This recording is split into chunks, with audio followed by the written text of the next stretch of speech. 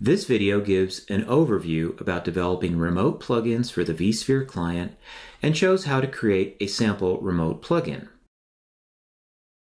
Developing a remote plugin requires the vSphere client SDK, a programming language, and a build automation tool. This video uses Java and Maven, but you can choose your own tools.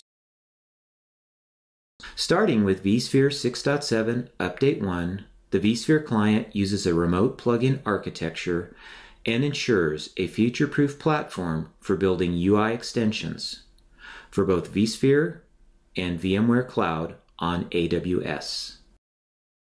The vSphere client remote plugin architecture provides the following enhancements over the local plugin architecture. It improves vCenter server stability and enhances the ability to troubleshoot vendor plugins. It removes vCenter server upgrade dependencies from third-party solutions. It supports multiple plugin versions and multiple plugin instances for linked vCenter servers. Finally, it improves the performance and scalability of the vSphere client and the plugin itself.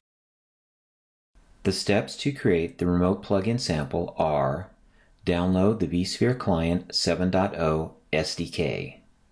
Build the sample with the mvn clean install command. Start the SpringBoot application server with the Java command. Register the plugin with the extension registration script, and enhance the remote plugin sample with new extensions. Let's assume you've downloaded the SDK and walked through creating a sample remote plugin. Open a command prompt and change to the HTML client SDK samples remote plugin sample starter folder. To build the remote plugin, run the mvn clean install command. When the command completes, a build success message appears.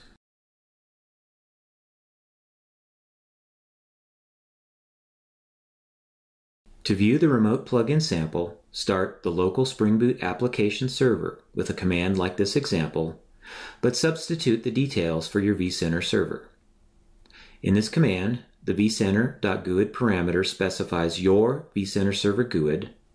The vCenter.thumbprint parameter specifies your vCenter server thumbprint, and the vCenter.fqdn parameter specifies your vCenter server fully qualified domain name. You can get this information from the vSphere client. For example, here is the vCenter server URL, and here is the vCenter server GUID. To get the vCenter server thumbprint, click the browser's ellipsis menu, then click More Tools and Developer Tools.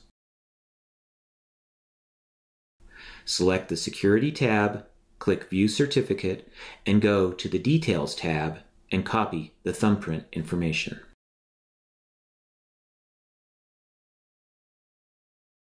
In a command prompt from the HTML client SDK, samples remote plugin sample starter folder, start the SpringBoot application server.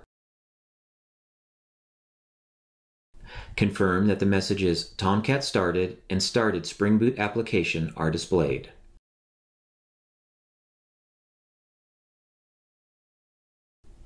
Next, register the sample plugin by using the plugin extension registration tool. Construct a command like this example.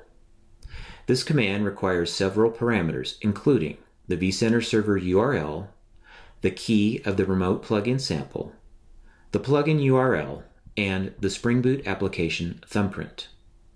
For more information about these parameters, see the Developing Remote Plugins with the vSphere Client SDK documentation on code.vmware.com.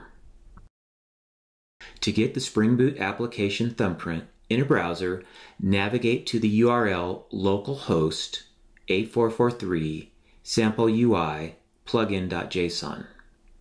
For the purposes of this video, ignore the insecure connection warning. To get the certificate details, use the same steps you previously performed to get the vCenter server thumbprint. From the HTML client SDK, Tools, vCenter plugin registration, pre-built folder, register the sample plugin with vCenter server. Confirm that the message "Successfully registered to vCenter" appears. As we are still logged in to the vSphere client, click Refresh Browser to load the remote plugin.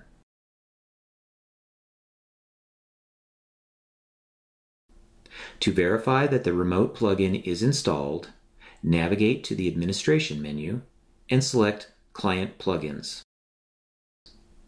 The sample remote plugin appears in the list with a deployed enabled status.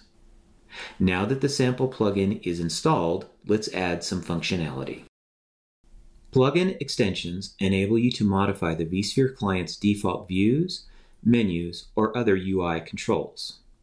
To add an extension, you need two files: a file that contains the HTML to be displayed in the vSphere client, and the plugin.json file, which declares what areas of the vSphere client the plugin modifies and contains the data that the vSphere client uses to load the extension UI.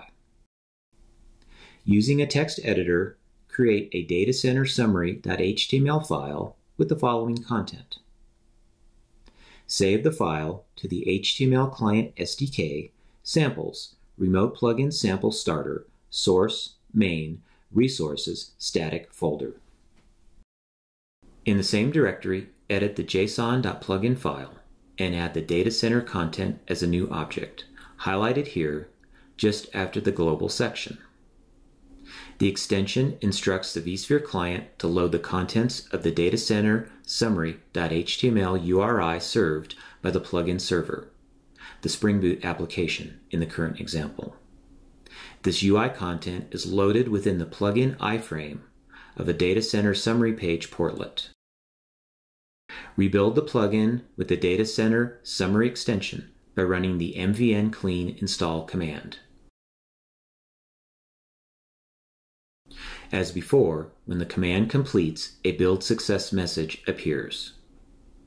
Then restart the SpringBoot application server with the java-jar target remote plugin sample starter 6.7.0 snapshot jar command. Confirm that the messages Tomcat started and started SpringBoot application are displayed. To redeploy the plugin in the vSphere client, navigate to the Client Plugins page and add the parameter $plugin developer mode equals true to the URL. Select the remote plugin sample and click Redeploy. Click Refresh Browser.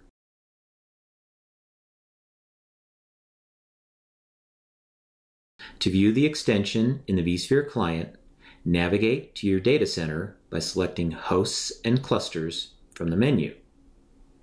The data center summary page displays the new plugin portlet along with sample content.